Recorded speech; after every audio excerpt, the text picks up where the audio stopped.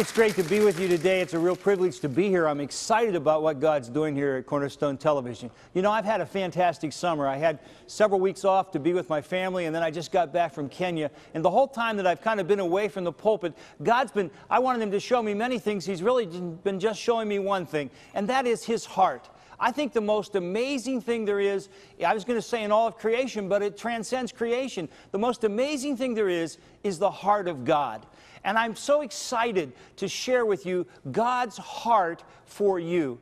You know, the Bible starts out with 2 chapters where everything's good. You can read Genesis 1 and Genesis 2 over and over, and you won't find anything bad. Everything God made, at the end of every day, He said it was good except day 6 when He made man, and then He said it was very good.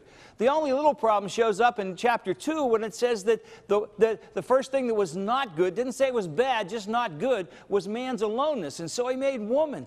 And now we have man and woman together, and God made Adam for Eve and Eve for Adam. Do you know what? They never, ever argued. They got along perfectly. Can you imagine that? But then chapter 3 comes.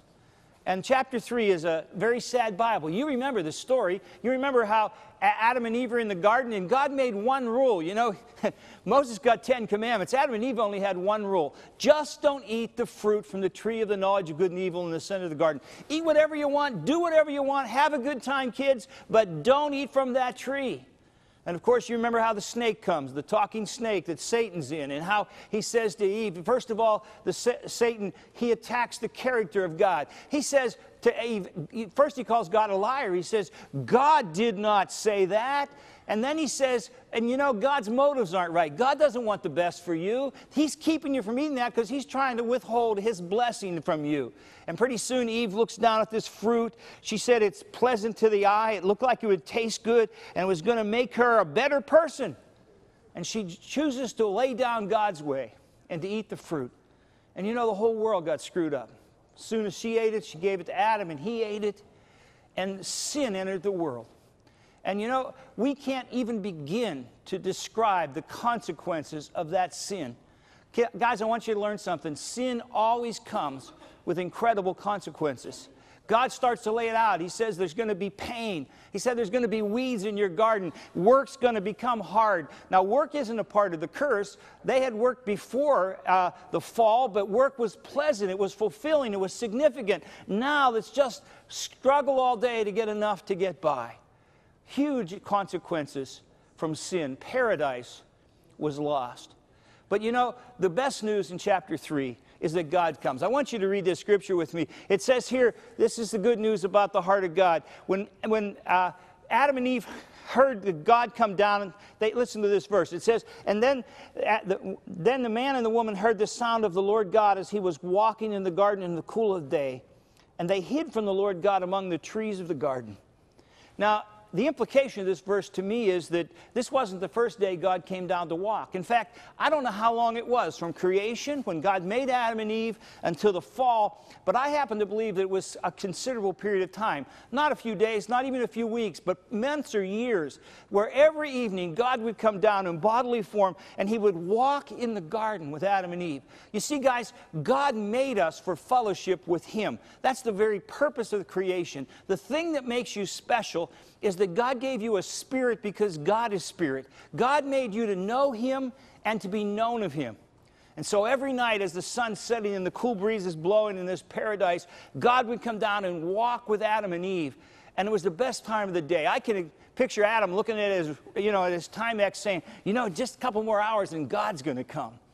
And they would walk with Him and share their life with God. And it was an incredible thing. But now, after many, many times of walking with God, when God would come, they would run toward Him and they would hug Him. He would hug them and they would share life together. And now, though, once sin entered the world, when they see God coming, they run and they hide. And you know, they had made a covering after they had sinned. The Bible says they became aware of their nakedness. I don't think this has so much to do with covering up body parts. But suddenly when they look at themselves, they're ashamed of what's happened. But here's the good news. Listen to this. When they hid, the Lord God called out to the man. And this means mankind, not just Adam, but Adam and Eve together. He says, Adam, where are you? Eve, Where are you? Now, God isn't playing hide and seek. He's not calling them because he doesn't know where they are. He knows all things. God's calling them because his heart's broken, that sin has come and separated them from him. Guys, I want you to look in this passage and see the heart of God, because there are many of you out there, many of you.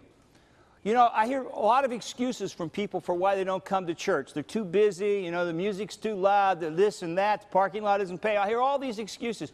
The one that breaks my heart is when people say to me, oh, I can't come to church, it's too late for me. Guys, it isn't too late for you. You may have screwed up your life, but you haven't screwed up your life like Adam and Eve screwed up the whole world. And yet the heart of God was, after they had screwed it up, God comes and he calls them to come home. He made a way by covering them with skins to say there's going to be a provision to pay for your sin. But the heart of God is to always come home. And I just want to say to you today, if you're out there and you think it's too late, that you've sinned too much, you've screwed up too much, I just want you to hear God say to you, it's not too late. If you'll come, if you'll stop hiding, if you'll stop making excuses, if you'll stop rationalizing, if you'll just look past all of the circumstances, look at the heart of God. Because the heart of God, no matter how bad our sin, is always to reach out to us and say, come home. And I believe right now, there are some of you who need to hear that the God who made the whole universe and everything that in it, the God who is all-powerful and all-knowing, those are all wonderful things. But the greatest part of God is his heart. And God has a heart that's always coming, always calling, and always saying, come home.